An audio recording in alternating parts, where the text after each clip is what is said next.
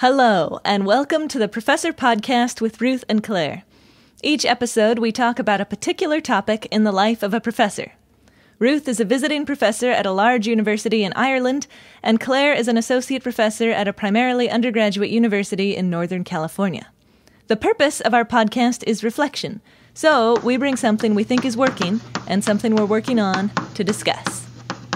Welcome to the Professor Podcast with Ruth and Claire. I'm Ruth. And I'm Claire. And today we're talking about helping students get the most out of internships. But first, Ruth, how was your week? My week was great. I am there's something that's like really typical Irish person thing, which is, so I think I've explained on here that the length of the day varies a lot throughout the year. And so everyone talks constantly about, they call it the grand stretch in the evening, but it's like but I'm like literally every morning we go out to the car and I'm like, girls, can you believe it? Back in December, we were driving to school in the dark and here we are. And they're like, yeah, no, we know you said that yesterday. And then the next day I'm like, and here we are in full sunshine at 7 a.m. Can you believe it? So I'm just constantly shocked and surprised by, and it's like not that long a period of time when it's really dark, but somehow it's like makes such an imprint that every day you're like, wow. It stays bright, and everybody knows what time sunset is. They're like, "Oh, it's up to 6 o'clock today." Oh yeah, it's getting long, and so yeah, I forgot about that, and now I find myself here. I am participating in it. But tell me how. Fun. Yeah, it's definitely just like a national like. Oh, here it comes. It's like the weather, I guess. You can always talk about what time is the sun setting now. Yeah, there's a lot of weather. There's a lot of weather here. But tell me, just like the other day I was going to pick up the kids and I could not see because it was lashing rain so hard. Oh my goodness. And then literally 2 seconds later, it was because the sunlight was so bright. And you're just like, I can't, this is so bananas. So, yeah. That's fun. But tell me, how was your week? My week was good. I'm working through the process of getting contact lenses instead of glasses. Ooh.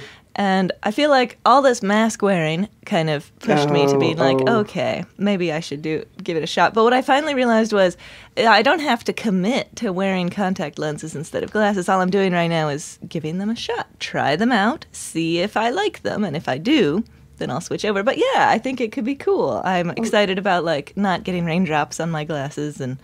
one thing it's huge. Okay, I have many things to say about this, but are you getting the daily disposable ones?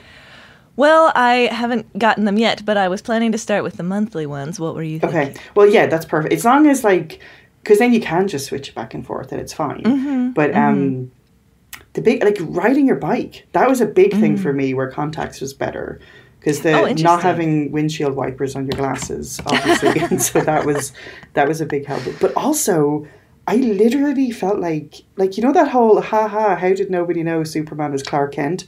But legitimately, when I would go to work without my glasses, people would be like, hello, who are you? And I'd be like, it's me. Like, but I swear I would say hi to people and people would be just giving me a weird look, like they had no idea who I was. Do I know you? Yeah, I'm excited to see how if you get to like go around town and nobody will know who you are. So that's hilarious. Yeah, I do feel like it'll be an adjustment period of like, this is what Claire looks like now. Yeah, well, and I think, any problems I've heard with contact lenses are usually student age people doing bananas things, like wearing them for 6 days straight and then being like, and then it hurt. And you're like, yeah, no, I know. So, yeah, at least you, I feel like you're at the age where you can be responsible about cleaning. Oh, good. Yeah. Don't just... I feel like it'll obviously be a challenge to learn how to do it, but like then I'll know how to do it. Oh, it's 100%. Just don't sleep in them. Are these ones that you put in for a month? And is that a thing? No. You put them in every day, but then you use the same pair for a month, but you take them out when you're sleeping. Yeah, that's perfect. I'm very excited, and for rocking out when you're rocking out, right? When you're playing important drum fills or something, you don't have to worry about your glasses flying off. Well, yeah, I have more to report about this swimming thing. Oh, yeah. But one thing was like, I need to get something to hold my glasses on because, like, I don't want my glasses to get swept off. No, definitely not. Interesting. Okay, report back. I'm excited. Okay, This should be one of our segments. It's like... And Claire, how are Claire's contacts? Yeah, Claire's spy persona. What have you been able to do? Anyway, yes, sorry. So tell us, do you have a quote for us this week? I do, and it's, again, from the book The Four Agreements, which I promise to stop quoting from at some point, but it is really good. I want you to do at least 4 quotes from it, though. Do you know what I mean? Because I think we only have 2 yet, so... Yeah, I think we're at least at 3 now, yeah. So here we go. So the Four Agreements, if you've missed me talking about it before, he's talking about 4 main things that you can do to really help just improve your life. And, you know, it's like being impeccable with your words and not making assumptions and things like that. But he also talks a lot about, like, as describing all these agreements, he's talking a lot about the judge in your mind and the victim in your mind, and how the judge is, like, making all these sentences and the victim is responding. These are all parts of you at the same time. And how anyway. So he says, if you fall, do not judge. Do not give your judge the satisfaction of turning you into a victim. And I just really liked, when I read that line, it really stood out to me as how it is satisfying to decide, oh, woe is me, this is so hard. But that's not actually nice to myself. So it's just interesting to hear it phrased as give your judge the satisfaction of turning you into a victim. So just a reminder to not do that. That's so interesting. Yeah. Because I have certainly had situations where I have fallen into the victim role, and it's so unproductive. And sometimes there is times where legitimately something bad happened to you, and absolutely. Sure, of course. But of course. yeah, no, that's super interesting. Yeah, I just hadn't thought of, because it doesn't feel like you're indulging in making yourself a victim when you're feeling like a victim. But there is a little bit of that sometimes, the satisfaction of the judge. So I don't know, just thinking about it from that perspective, I feel like maybe will help me be a victim less often in my mind, you know? Well, and I think it's super relevant to what we're talking about today as well. And so today's episode was kind of inspired by a listener who was a student who had listened to some previous episodes and had a really excellent question, which was how to get the most out of, they're doing specifically an REU, but like kind of an internship experience. And so, yeah. Yeah, so what's working for you with that? Yeah, so I think the biggest thing I want to tell people is to say yes to everything within reason. Like, you know, like as someone who, you know, if people, I don't know, I've had various approaches to different things, but certainly at one time when I was an undergrad, if people asked me to do something like, do you want to go see how the AFM works? And I didn't know how to do it, I would say no, because I was embarrassed. You know what I mean? And I was like uncomfortable doing things that I didn't know how to do. And so I think just being, if anyone is like, hey, we're going to go down to the beam, blah, blah, blah, do you want to see it? Like, yes, please, absolutely, let's go and do that. And so trying to say yes to everything that comes up on the project, or if someone's like, hey, do you want to present about this, which is the internal, absolutely not, I don't want to present about this, but like just to say yes to those things. And I think a friend of mine almost described it as having an out-of-body experience, or just like you've been possessed by someone who does want to say yes to those things.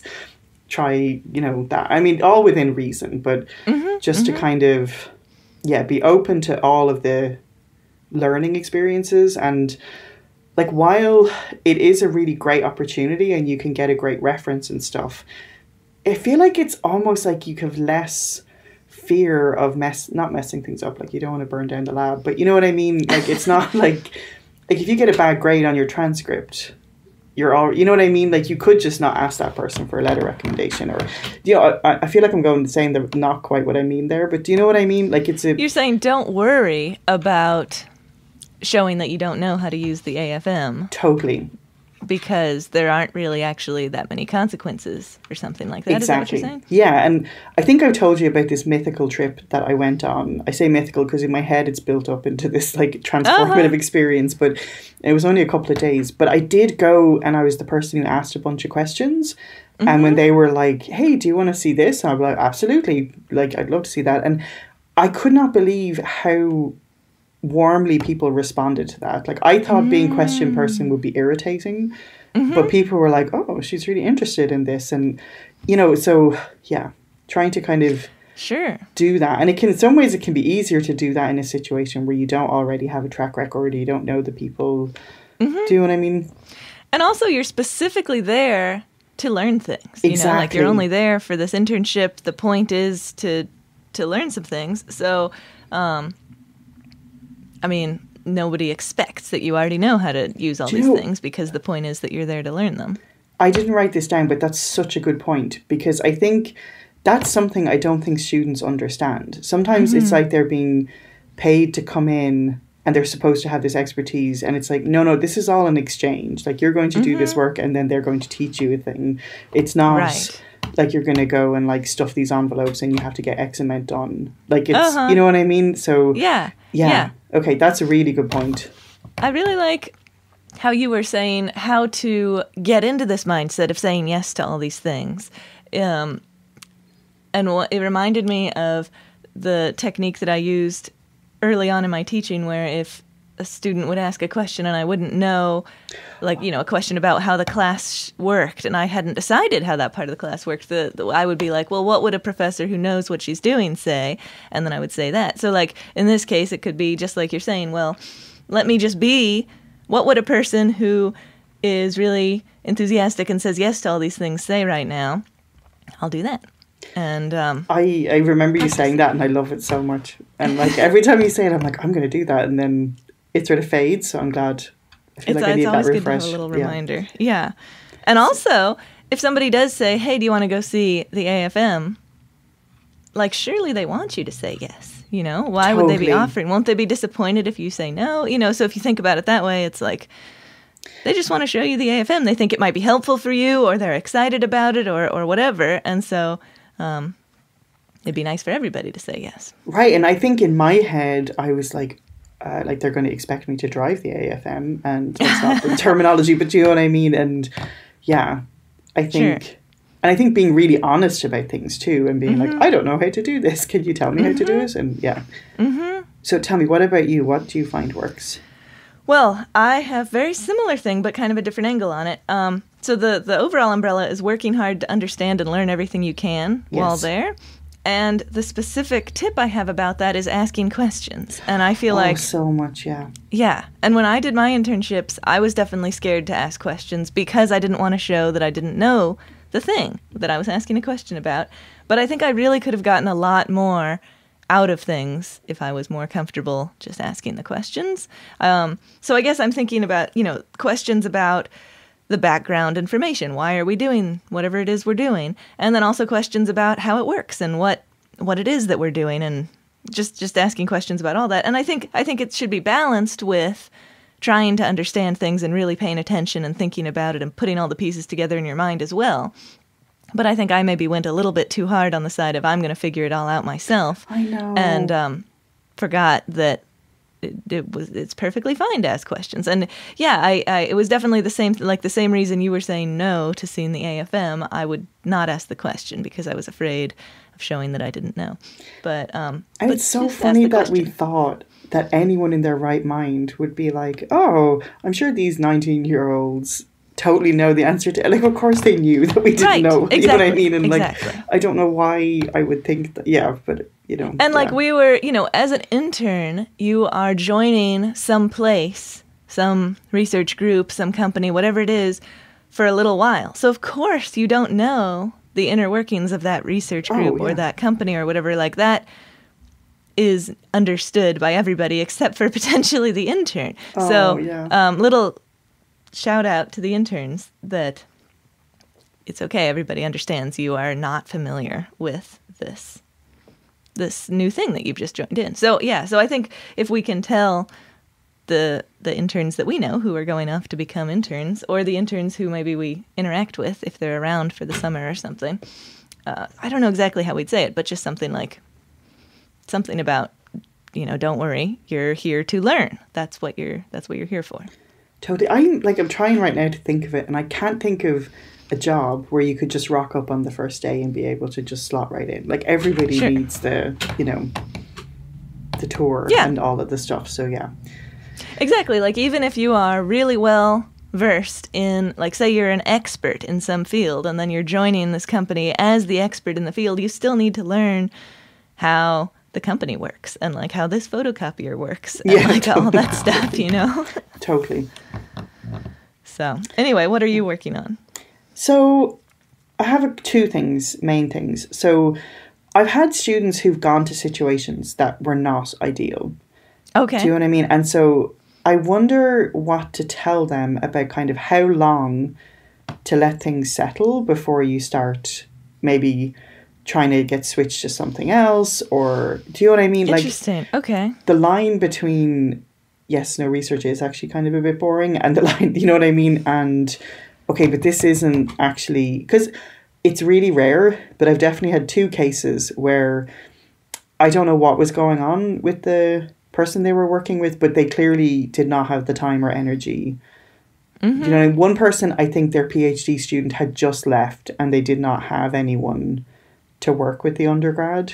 Okay. And then someone else, I think, this is weird, they thought the person was a different gender and were not happy to work with that gender. Huh. So that seems like a clear situation that she should not have had to, you know, tolerate, but she kind of just put up with it, you know. So kind of, I don't want to put it in their head that like, if you're not 100% satisfied, you should be like leaving a bad Yelp review for this professor or whatever. But like, is there how to sort of talk about, you know, this is a good experience for you. And so like the other person was in a situation where there was like 10, it was a really well organized REU. So there was like all of the students were brought together all the time.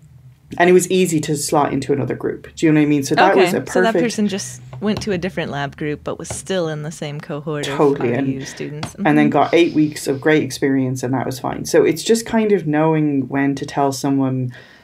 Like, I remember any time I've done anything, the first few weeks are kind of awful because you're like, I don't know what I'm doing. Sure. And, you know, so I don't know. And I guess maybe the thing is there isn't anything you can tell them, and just... if they reach out to you, you can kind of get a feel for the specific situation.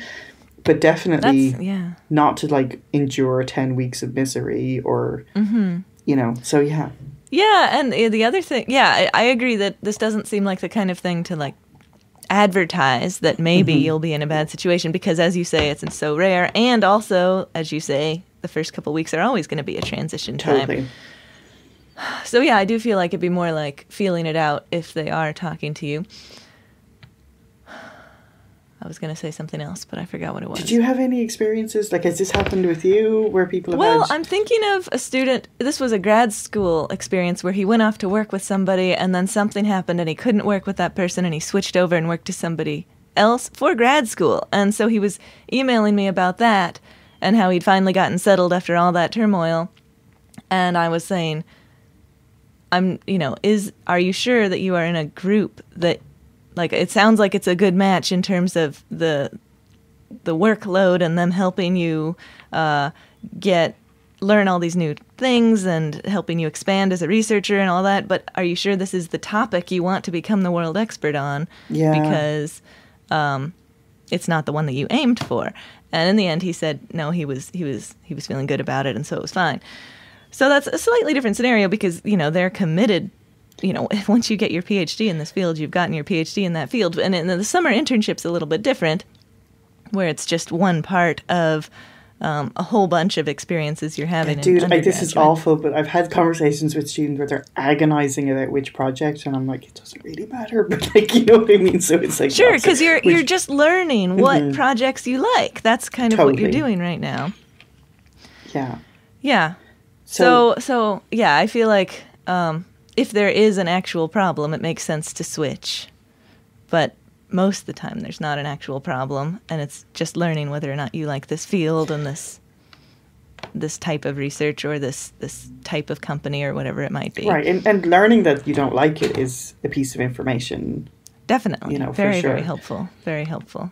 Okay, I have another thing I'm working on, which is a complete 180 of what I said for what's working. So, like, is there a point where enthusiasm can be annoying? Do you know what I mean? Like, if someone is like, hey, I want to talk to the PI every day and chat, and like they're just like, no, please talk to the PI. Like, how to kind of, do you know what I mean? Okay. Well, my thought there is, that's not enthusiasm that's being annoying. It's pushing the boundaries of what's Okay, yeah. the norm in the group, you know? So like, I mean, so maybe there's two separate questions. As far as, I think it makes perfect sense.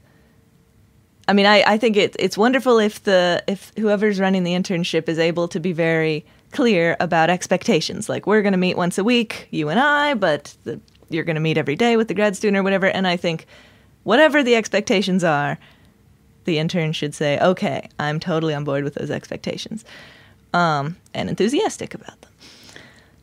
But then, yeah, so as far as the actual enthusiasm being annoying, I don't think just pure enthusiasm is annoying, so long as you're also thinking about, being professional and doing whatever it is that you're asked to do and stuff like that. I mean, what do you think? Well, I think you're totally right, and I think, like, hopefully there's good, like you said, like, it'll be clear what the paths of communication are. It's not so much, I'm just worried that my whole say yes to everything could actually be bad advice if someone is too, like, me, I want to join in, and you're like, oh, okay, settle down. So, but I think, yeah. I mean, but saying yes is, somebody has to invite you, right, or ask a question for you to say yes, you know? I don't think I would advise somebody to like wriggle their way into every single thing that they can, but if somebody says, hey, do you want to come, or something, that's different. Or would you like to learn this instrument? I think, the answer is always yes. Would you like to learn this instrument? Would you like to meet so-and-so? Or I don't know. I think, okay.